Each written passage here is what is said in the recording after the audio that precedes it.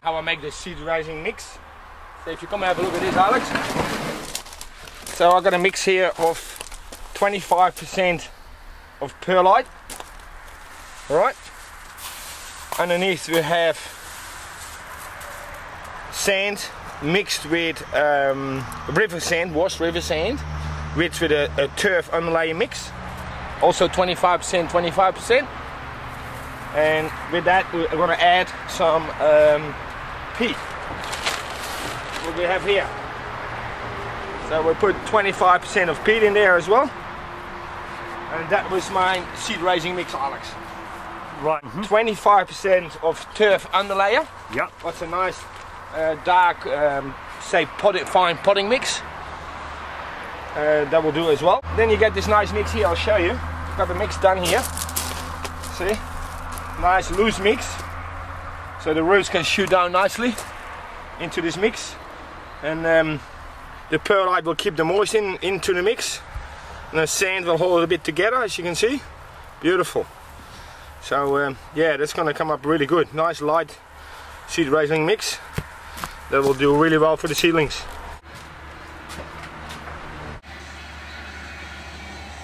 Hey Alex, good morning. Good morning, mate. Well, okay, we did the seed raising mix. Now we have to prepare the seeds. So what I'm going to do, Alex, I'm going to use this baby bottle solution that has a bit of chlorine in it, and that is for sterilizing the seeds. So what I'll do, I'll put that in and let the seeds soak for about 5 minutes in it. Then I will strain them through a sieve, dry them, and then is when I use for planting them. So this will help the prevention of early fungus attacks on the little seedlings as they shoot up. Ah. So it's not 100%. You still might get some with a little bit of fungus, but it helps a lot. So yeah, so this is for prevention of funguses at a very early stage. Wow. So basically, you're using baby. Yeah, but the sterilized baby balls with this, Alex. Yeah. Wow. And that's the trick. That's the trick. That's preventing little fungus attacks from when at early stage. Oh, thanks for that, mate. No worries. Put Really that on there idea. too. Okay, let everybody know this is how we do it. Yeah. Okay, over and out. Over and out. Here.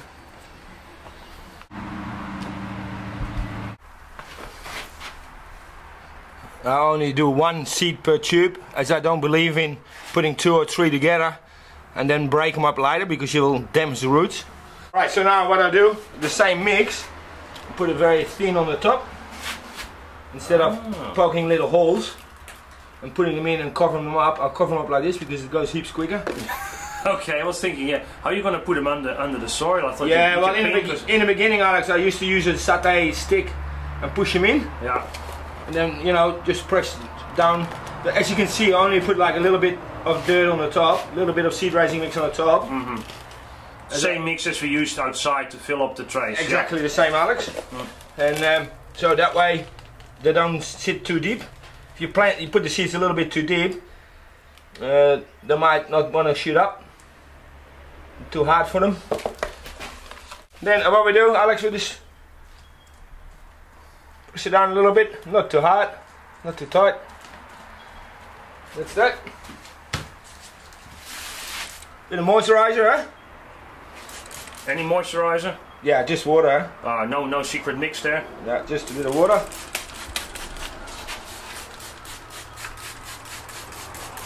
Just to make it nice and damp, not wet, but just damp.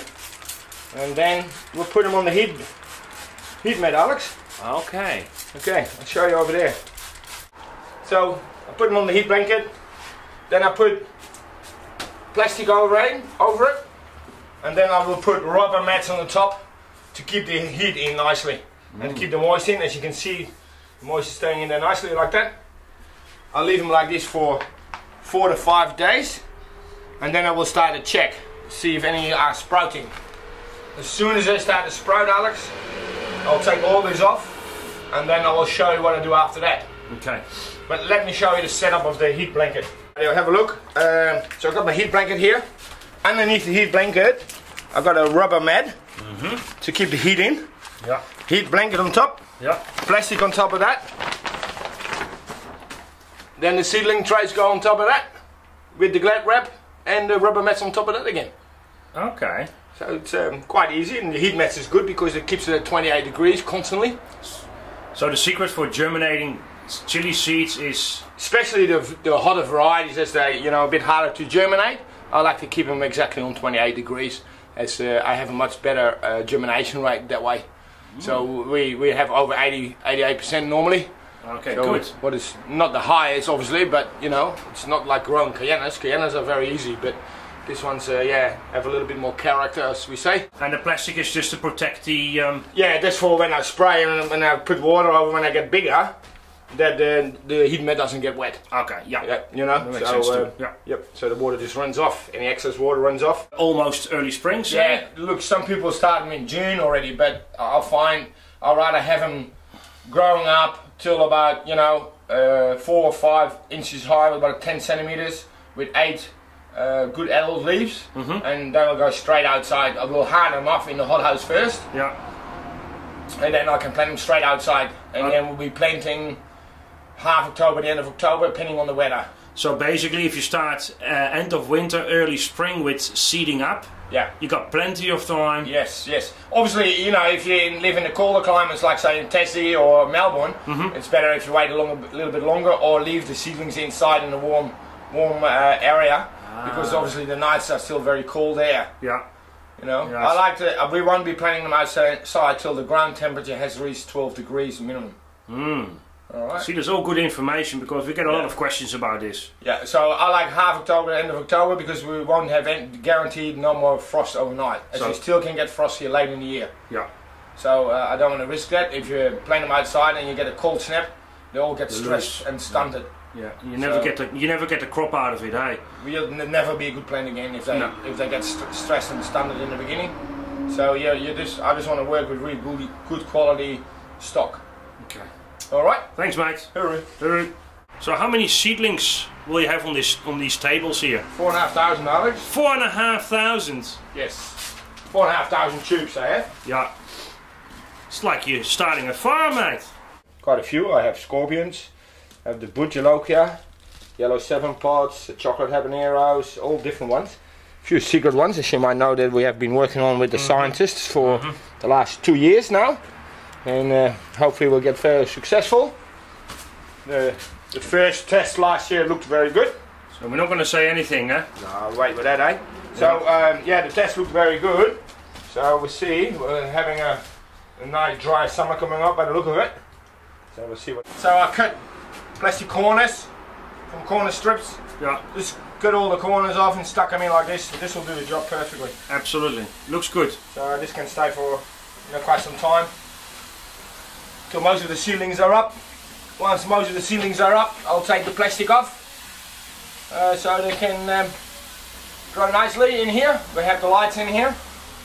So we get them up and go until they have at least 4 to 6 leaves, Alex. True leaves, as we call it. Yeah. As the first 2 are not the real ones. And then anyway, so, and after that we'll again put them in a hothouse. The night temperature will be a bit warmer then too, in 3-4 weeks.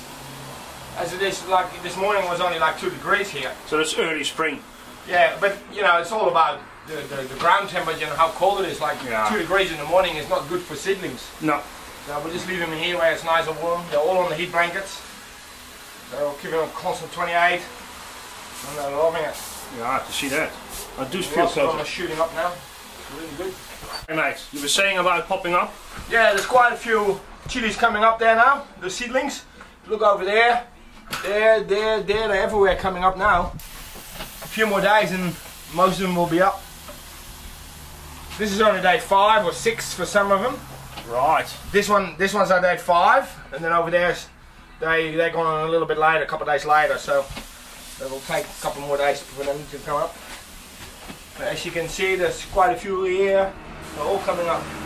Great. Looks awesome. Yeah, it's good to see they germinating well by the look of it.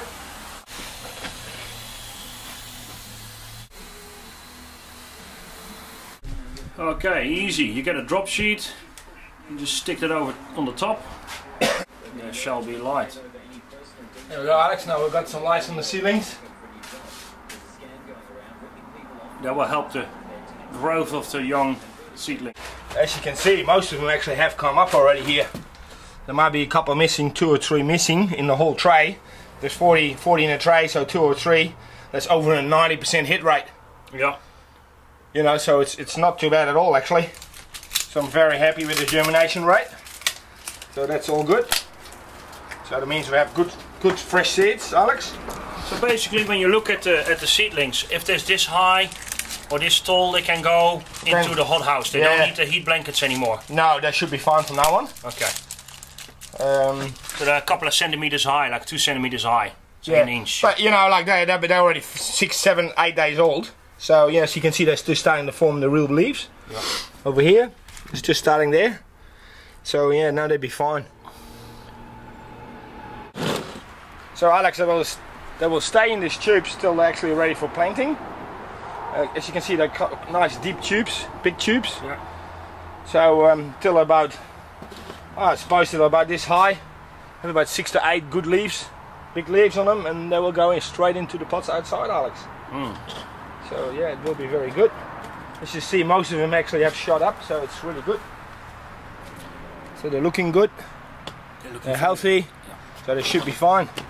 Looking very healthy. Just in the hothouse on the table, and you. Yeah, we're just going to put them on tables here. It stays nice and warm here. When they're under the plastic, you water them twice a day to keep them moist, the seedlings. Yes. What do you do here in the hothouse? We'll have to water more often now because it will evaporate much quicker. Yeah. So we'll see, probably 5 times a day. Okay. We'll just see how it goes.